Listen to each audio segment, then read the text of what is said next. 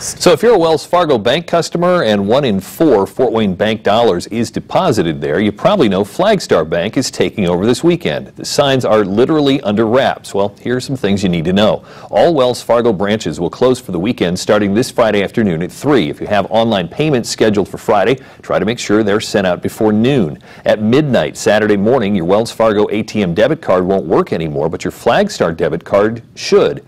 Monday morning, the branches will open as Flagstar Bank. You'll then be able to access the Flagstar website and app for online banking.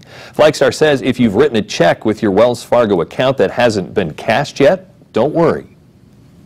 Yep, that's perfectly fine. We ask that you start using your new Flagstar checks on December 1st. But for that first 60 or 90 days, your Wells Fargo checks will continue to be paid.